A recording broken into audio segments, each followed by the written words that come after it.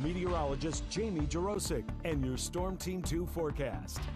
We did start off with mostly clear sky in most of the Miami Valley. You can see our time lapse here from the Land of Illusion. It is still clear down this way in Middletown, but a lot of spots have seen clouds build in. They've dropped in from the northwest and they're in place here in downtown Dayton, so it's looking kind of overcast. 42 is the temperature. We have a west-northwest wind at 6 and our relative humidity up at 82% with our dew point at 37 degrees. Still kind of chilly out there, and we are expecting some of those morning clouds to break up as we head through late morning and into the afternoon. So we do get back to some sunshine today, 58 degrees at lunchtime, and then into the 60s between 2 and 4, right around 65 at 4 o'clock. Still below normal, but it's about 10 degrees warmer than it was yesterday. So if you have yard work today, there is no threat of any precipitation, no showers in the forecast today, tomorrow, or Saturday.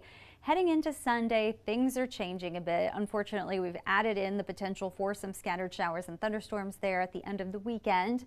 And then the rain chances look like they'll hang around through the first part of next week, but temperatures are going to stay nice and mild. If you're going to be spending time out there and you have seasonal allergies, today's a day you don't want to forget to take your allergy medicine. We have high tree pollen, we have very high grass pollen, and the mold count is up at a moderate level as well. You can see those clouds as they've been streaming in from the northwest here on our satellite radar loop, but high pressure will continue to build in, and eventually these clouds will break up as we head into our late morning and afternoon. Future track keeps us nice and dry as we head through the day.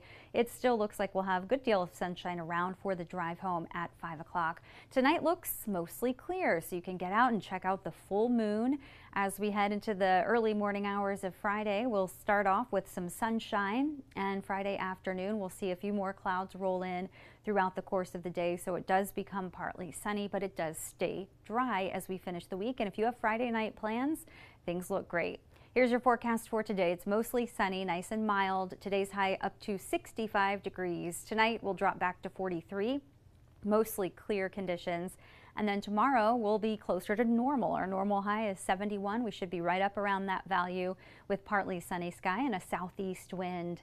Saturday looks really nice too, partly sunny and 75. And then Sunday we'll start to see those rain chances get back into the area. It's still going to be warm with a high of 77. Monday, with showers and storms likely, will still be up to 80 and close to that Tuesday. Things cool down maybe a few degrees Wednesday, but it still looks to be above normal with lots of sunshine.